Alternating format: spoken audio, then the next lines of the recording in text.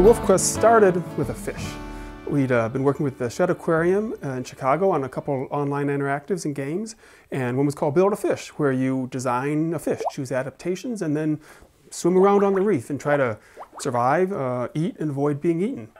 And as we were finishing that up, we thought this would be really fun as a multiplayer game, a competitive multiplayer game on the reef there.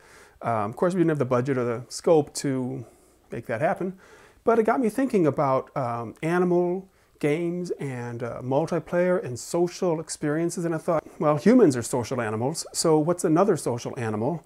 Well, a wolf. And wolves are also charismatic megafauna, so that helps. And so I began to develop this idea. I even came up with a name for it, iWolf. So I noodled around with this for a couple of years, pitched it to a couple of zoos, wasn't really right for anybody at that time. And then we did a project with the Minnesota Zoo called Zoo Matchmaker about tiger genetics.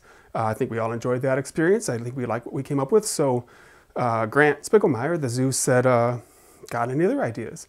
And I said, well, actually. For the Minnesota Zoo, it was the perfect fit because wolves are such an iconic part of Minnesota. Minnesota was the only state in the lower 48 that kept wolves the entire time when they were going extinct elsewhere.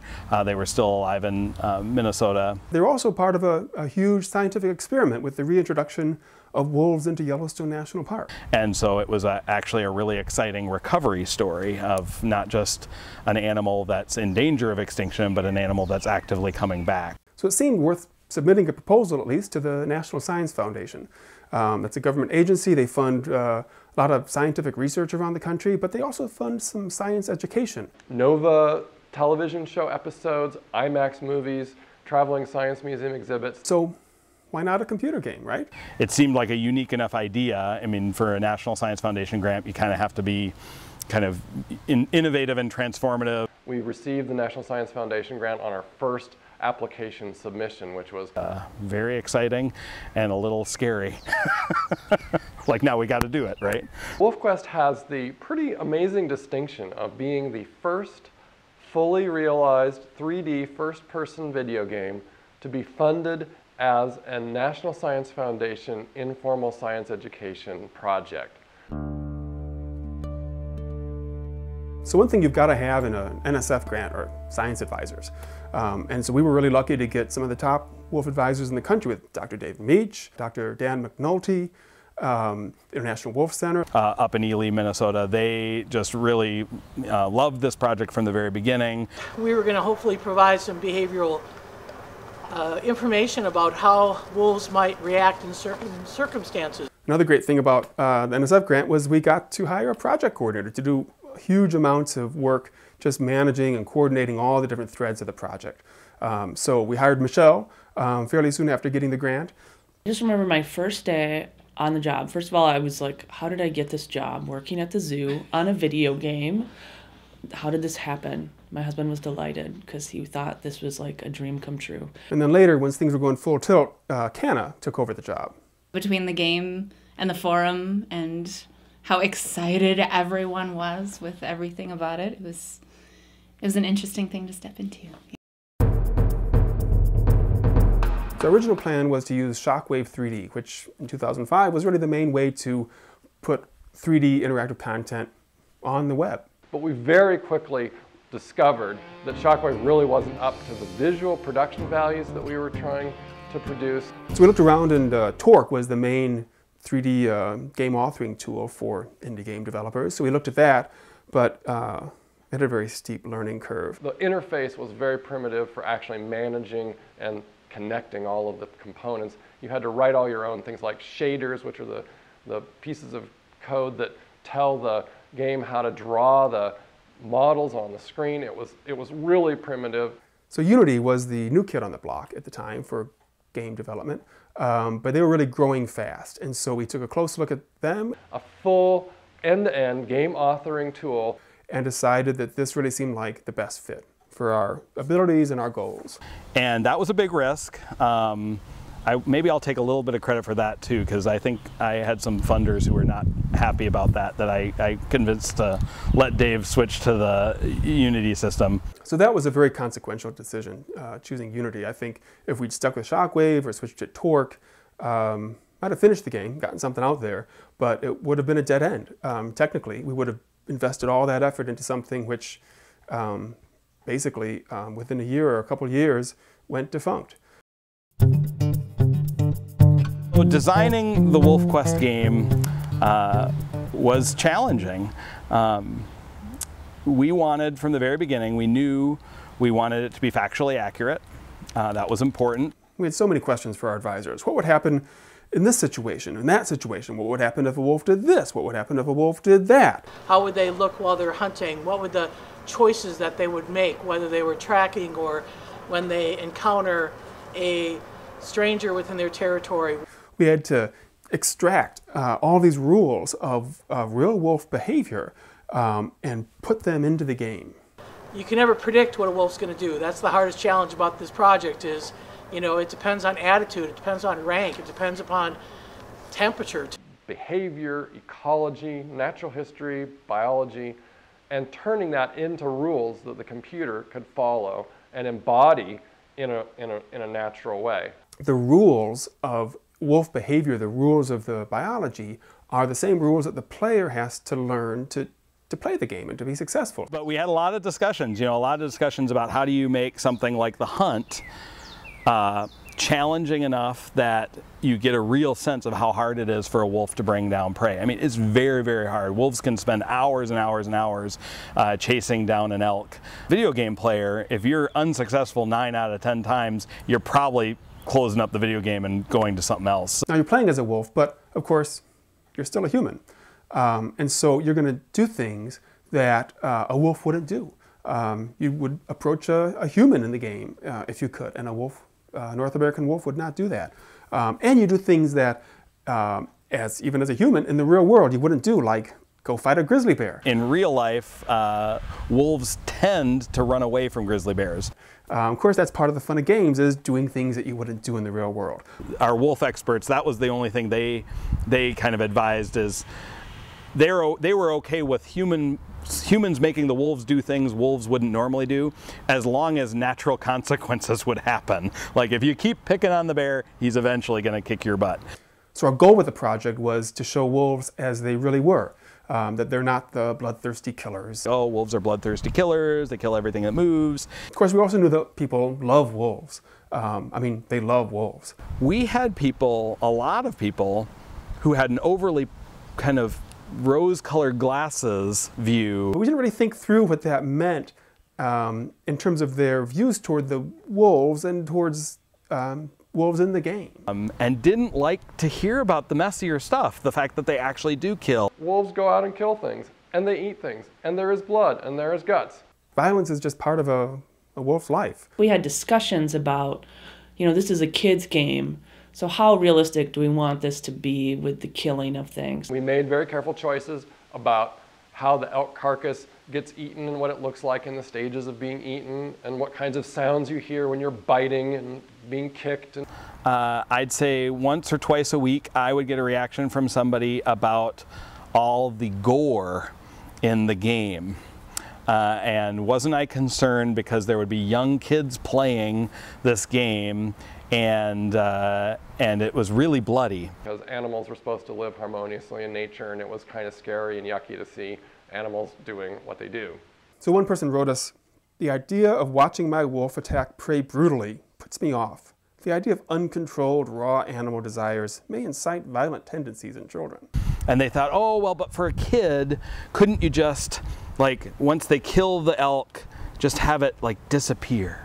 And then their health bar goes up or something like that. Someone else wrote, "The quest could be where the wolves set up a habitat for their community. They forage for food.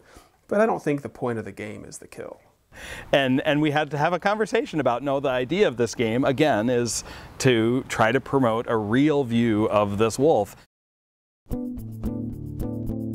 We were writing the blog really mostly for ourselves, just to think through these design questions. Narrate our process of developing this game. The idea of a wildlife simulation role-playing game was a pretty new one, and we wanted to document it. But somebody found it, and we tracked this back. Somebody posted a link to it on the My Little Pony discussion forum, and that just started people coming in.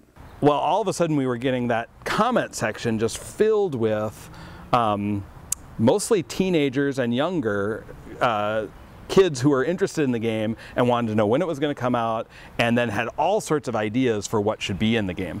I remember when we had requests for the wolves to be able to wear jewelry, necklaces. Collars. Can we get it so that our wolves can wear jewelry? So here's a couple comments from the developer's blog. My sister made a necklace for my dog, and my dog really did not mind it. Or have a little bit of purple fur or something like that. There can be a disclaimer that could say, a wolf wouldn't have a necklace in the wild. And we kept having to say, sorry, that's not what this is. We had 346 comments on that one blog post. I'd never thought about a wolf wearing a necklace before. So that was the crazy thing about it. We always knew we wanted a community. We always knew we wanted to form a community around the game. We didn't realize the community would form before the game was released. And then we started the forum just to kind of have a place to keep generating interest, because there were comments on blog entries and there were emails coming in. And it just shot like gangbusters. It just kind of exploded. I remember watching the number of members that were joining just grow. I wish I would have had a graph of it. I actually made a graph, and look at that, boom.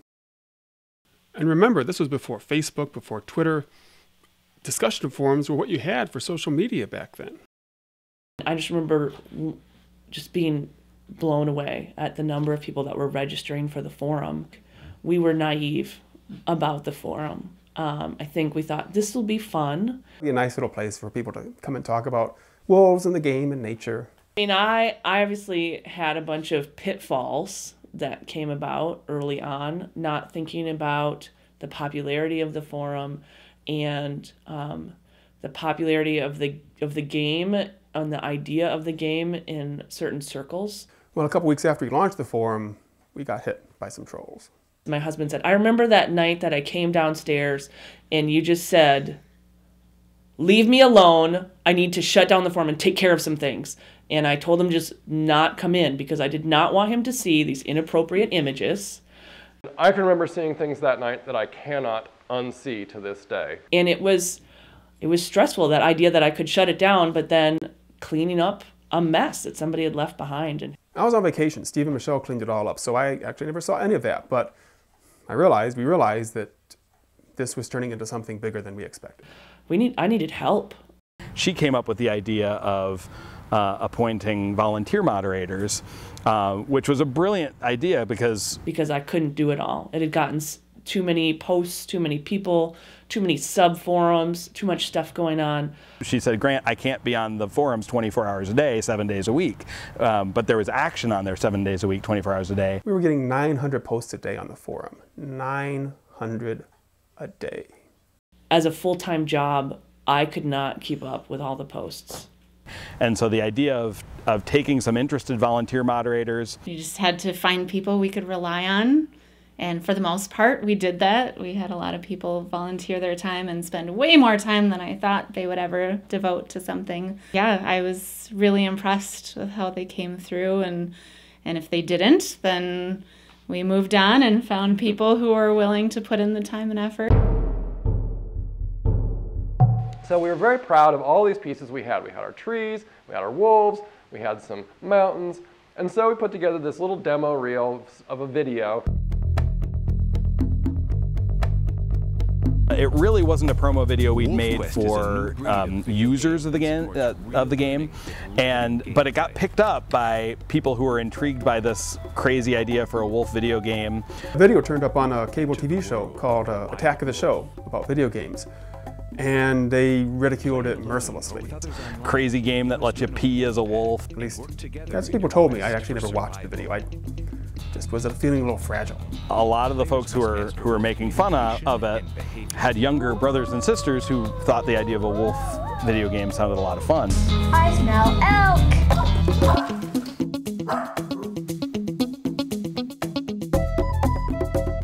So it's great to have an audience, a big, eager audience, but it does put some pressure on.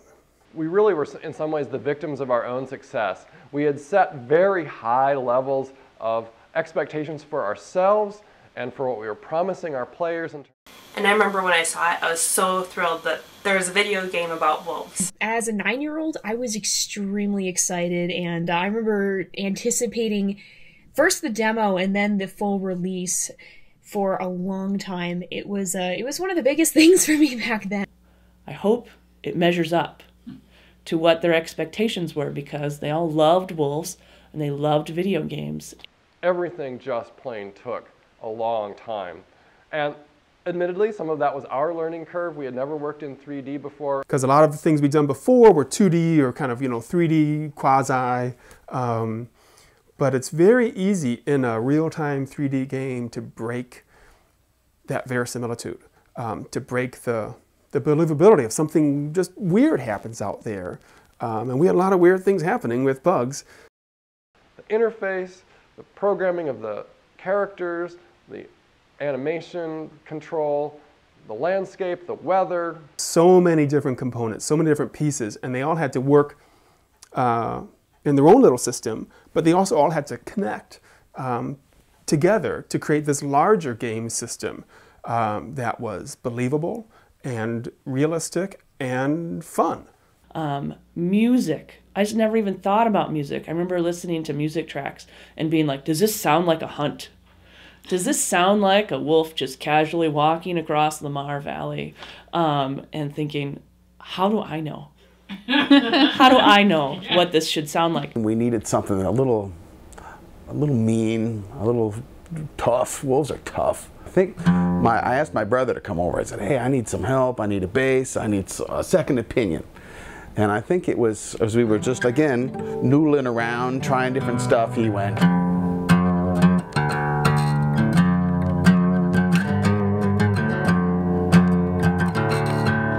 I'm like, okay, that's cool, do that again. And WolfQuest music really, I think, captures that excitement and drama of hunting. So we added a big boom, doom, doom, doom, doom, boom, a big low drum right there, which added a lot to it.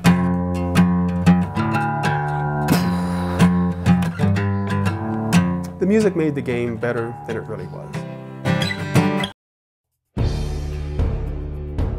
December 21st, that was the launch date. We put it out there, and we tried to stick to it. And the server crashed. We had a relatively cheap web hosting package, and they shut us down. One day into the release, they shut us down. Too much traffic. I was at Giants Ridge Ski Resort in the room trying to manage things on the forum as people are freaking out about the fact that they can't download things or they don't know what's going on.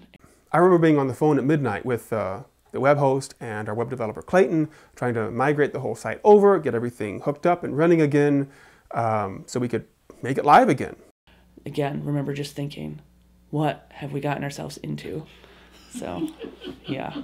Much to our chagrin and scrambling, found some critical bugs in the networking part for the multiplayer that meant that we had to pull it and rebuild it very quickly. Kind of relaunch it. So we were learning along the way, and I actually give a lot of credit to our fans for sticking with us during that time. We relaunched the game on January 2nd, 2008. That's still the biggest single day ever on the WolfQuest forum. But it just kept growing from there. It was really incredible how very quickly and certainly over time we developed a very loyal international following. We did expand the game a bit. We improved the mate AI, we added some tutorials, and of course the grizzly bear was the big thing we added with WolfQuest 1.5, Amethyst Mountain Deluxe. So to have grizzly bears that could show up and then challenge you at a carcass or fight you for food or that you could run into was an absolute game changer. It was a totally new dynamic, something we'd never seen before, and I remember being super duper excited about that. But we were out of money, out of the budget for game development. We could keep Michelle on the forum going for quite some time, but that was, at the time, that seemed like the end of the road for the actual game itself. That was really the first of several near-death experiences that WolfQuest has had, and fortunately it was only a near-death experience. But what happened next is another chapter in the story of WolfQuest.